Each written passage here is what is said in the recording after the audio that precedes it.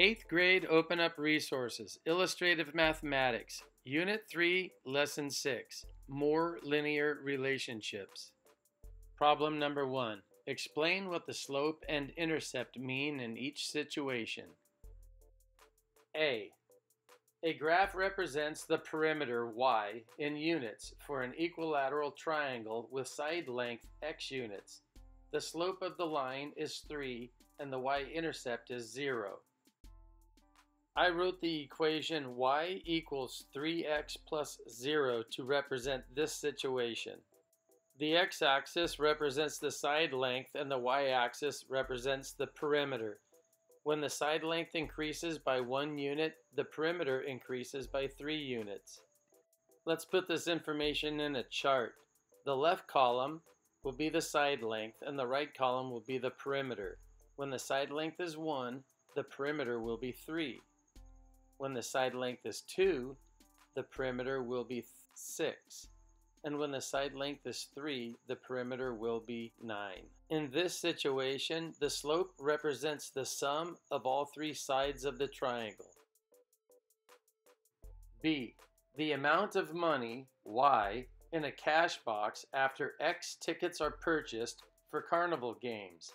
The slope of the line is 1/4 and the y-intercept is 8.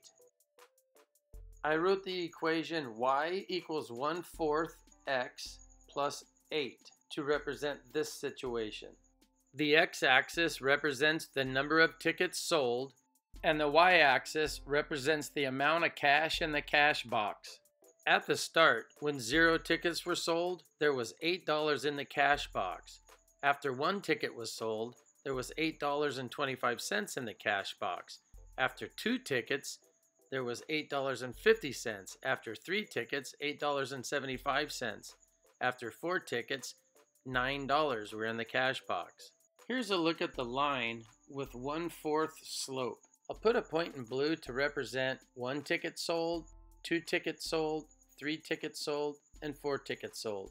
Those 4 tickets show a rise of exactly $1, 4 units to the right and $1 up. The slope of 1/4 means that each ticket costs $1/4 of a dollar or 25 cents. The y-intercept of 8 means that the cash box had $8 in it at the start. C. The number of chapters read, y, after x days. The slope of the line is 3/4 and the y-intercept is 2. I wrote the equation y equals 5/4 x plus 2 to represent this situation. With the y-intercept at 2, 0 days shows that 2 chapters are already completed. By the 4th day, 7 chapters are completed.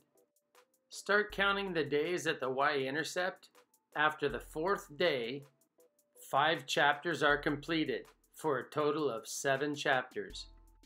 Here's a look at the line with a slope of 5/4 starting at the y-intercept of 2. The slope of 5/4 means that 5 chapters are read every 4 days. The y-intercept means that the first 2 chapters were read beforehand or were skipped. D. The graph shows the cost in dollars y of a muffin delivery and the number of muffins x ordered. The slope of the line is 2 and the y-intercept is 3.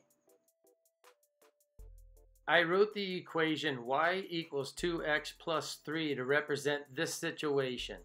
The x-axis represents the number of muffins. The y-axis represents cost in dollars. The y-intercept could represent the charge for delivery. The slope represents the price per muffin. Notice at 0 muffins, the cost in dollars is $3. That's the charge for delivery. Then the cost for 1 muffin is an additional $2, making the cost in dollars for 1 muffin to be delivered a total of $5. Then 2 muffins, the total cost would be $7. And 3 muffins, the total cost for delivery would be $9. There's the look at a line that would have a slope of 2 and a y-intercept of 3. Problem number 2. from 8th grade, Unit 3, Lesson 4. The graph shows the relationship between the number of cups of flour and the number of cups of sugar in Lynn's favorite brownie recipe. The table shows the amounts of flour and sugar needed for Noah's favorite brownie recipe. A. Noah and Lynn buy a 12-cup bag of sugar and divide it evenly to make their recipes. If they each use all their sugar, how much flour do they each need? This means that they'll each be using 6 cups of sugar. Noah's graph shows us that he uses 2 cups of sugar for every 1 cup of flour.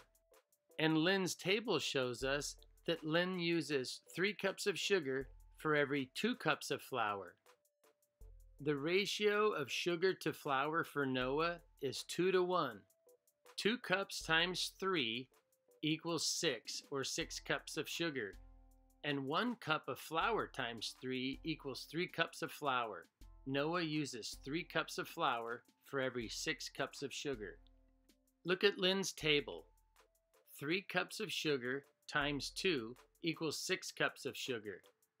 So 2 cups of flour times 2 equals 4 cups of flour. For every 6 cups of sugar that Lynn uses 4 cups of flour. B.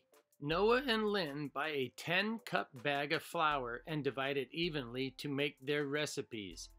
If they each use all their flour, how much sugar do they each need? 10 divided by 2 equals 5 cups, so each of them will be using 5 cups of flour and an unknown number of cups of sugar. Noah's ratio of flour to sugar is 1 cup to 2 cups. And Lynn's ratio of flour to sugar is 2 cups to 3 cups. 1 cup of flour times 5 is 5 cups, and 2 cups of sugar times 5 is 10 cups of sugar. Noah will use 10 cups of sugar for every 5 cups of flour. Looking at Lynn's table, I've decided to make it a little bit easier by using the ratio of 1 cup of flour to 3 half cups of flour. 1 cup of flour times 5 is 5 cups of flour, and 3 half cups of sugar times 5 is 15 half cups of sugar. And 15 half cups of sugar is the same as 15 divided by 2, which is 7.5 or 7 5/10. For every 5 cups of flour that Lynn uses, Lynn will use 7.5 cups of sugar. So Noah uses 10 cups of sugar and Lynn uses 7.5 cups of sugar. Number 3. Customers at the gym pay a membership fee to join and then a fee for each class they attend. Here is a graph that represents the situation. A. What does the slope of the line shown by the points mean in this situation? The horizontal axis is the number of classes and the vertical axis is the cost in dollars. The slope of this line means that the cost for each class is $20. B. What does the vertical intercept mean in this situation? In this situation, the y-intercept represents the membership fee.